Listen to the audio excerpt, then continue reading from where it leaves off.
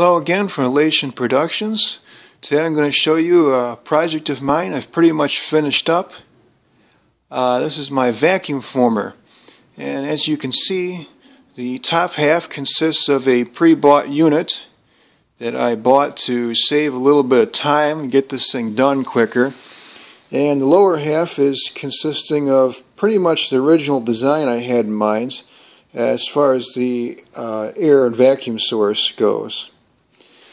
First, looking at the heater unit, the top section here, this is a Centroform unit. This is their 18 by 27 inch, their bigger model, and this is a very nice, well built machine, all stainless steel construction. Should be easy to keep clean. And the heating elements on this are divided into two 120 volt heaters, each drawing 12.5 amps apiece. And there you can see the two heating elements. Later on I might try, and I think you can, use just one or the other and shrink the size of this down. Looking at the available sizes of plastic, that's one of the drawbacks of this larger machine, is it's kind of an odd size. Actual for clamping area in this in the clamp here, I need a sheet that's going to be at least 32 inches by 24 inches roughly. It's kind of an odd size opposed to smaller stuff that's more readily available, like say 1 foot by 1 foot or 1 foot by 2 foot. But it seems to be a pretty decent unit, and I think it'll work out well. And moving along to our vacuum source, here you can see for air going into the unit, I have ports for both a high volume, low pressure air and a low volume, high pressure air, or vacuum I should say. And for this, the blue tubing, that is basically the sort of tubing you might find for, say, a vacuum for your pool or something like that. I found this at the local hardware store, and this was being sold for whatever, I don't recall the price per foot, but it's nice that you can buy stuff like that per foot instead of buying, 20 feet of it. It's a nice flexible hose. It seems plenty strong for its purpose. And likewise, I got this braided, it's a urethane, some sort of flexible plastic reinforced hose for water and different things like that. Very high tensile strength for that, but more importantly, it's a pretty stiff material where it won't collapse under a vacuum either, just like the other hose. And I have that going in the side here, and we will go around the back and I will show you what's underneath. Now underneath here I've got this setup which I built myself. This is consisting of 3 2-gallon tanks, all divisible by 2-gallon increments, the way I have it piped up here. So I have a total of 6 gallons of vacuum on hand. Right off the bat, I'm not sure if that's going to be enough, but I think that's pretty good to start with. Any compensation for that, though, I have this little half horsepower air compressor, which I'm using for a vacuum pump. It doesn't work perfect for a vacuum pump. It won't draw a full vacuum, but it will draw about 25 inches of mercury, which is not bad. Not a full vacuum, but the volume that it will draw down is better than comparable vacuum pumps would be. So it's kind of a trade-off between volume and low pressure draw that it'll take. And we'll move up here, and you can see I've got all the wiring from the back for keeping control on basically on and off switches for my air compressor and for my vacuum motor, the high volume low pressure vacuum.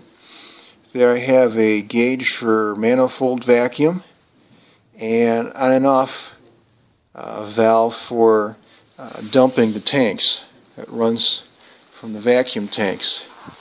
And in this jumbled mess here I have my vacuum motor. I am not quite sure what that's rated at horsepower wise. I believe that we'll draw about somewhere between 100 and 120 cubic feet a minute of air. And supposedly it should draw about, I want to say somewhere between 5 and 10 inches of mercury, which is pretty good. Supposedly this is about a $500 or $600 unit, which I got, probably was new old stock. It's brand new motor for $125. And from what I can tell so far, it seems to work very well. As you can see, beyond the 230 that this thing runs on coming out of it, I also have some more wires, and those actually regulate speed. This motor is an electronically regulated three-phase motor. It runs off standard 230 current in, but there's some sort of electronic speed control regulator that drives what's actually a brushless motor in there. And I have that coming out. It's very easy to do, easier than I first anticipated, because it has its own 12-volt source coming out, and then putting it back after this little potentiometer I have hooked up to it. I'd say 100,000 ohm potentiometer. They actually recommend a 500 ohm, but for my tests I've seen that this thing will only run down to about 120 or 140 ohms, so we're getting the majority of our speed regulation out of and a lot better proportion out of that 100,000 ohm pot there. Let me show you how this runs. I've got it all plugged in. First I'll show you the air compressor.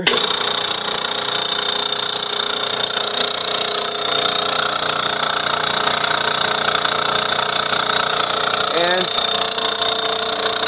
you can see there's our manifold pressure. It's actually drawing enough air to where it's drawing that down, even though our platen is totally open at the moment.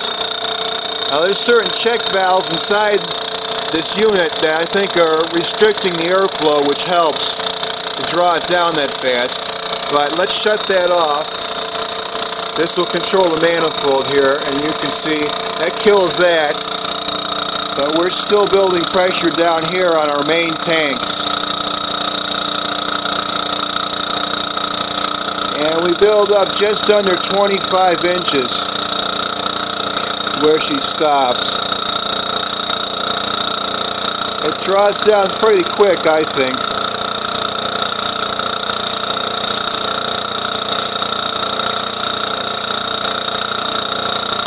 And we're almost there, so I'll shut it off for now.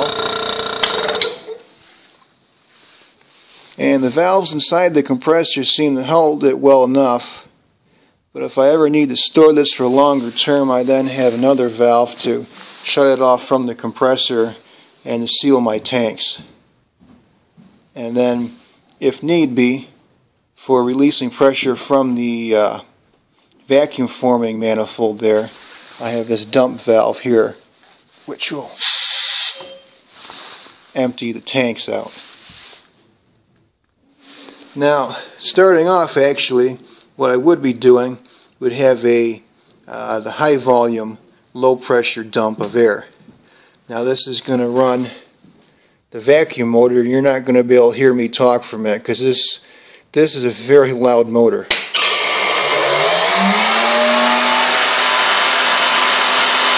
And right here we've got our speed control here. I can turn this down.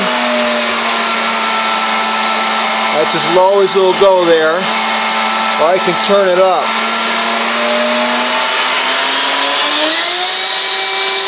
And she really screams.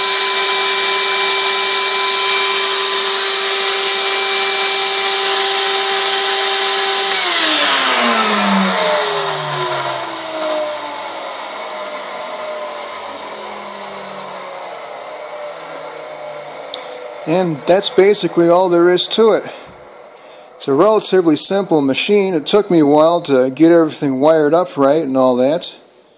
I still would like to varnish the outside panels, make it a little more finished, but for the time being I'm going to run it just as is with the bare wood on the sides and a sloppy looking rusted angle iron for the frame.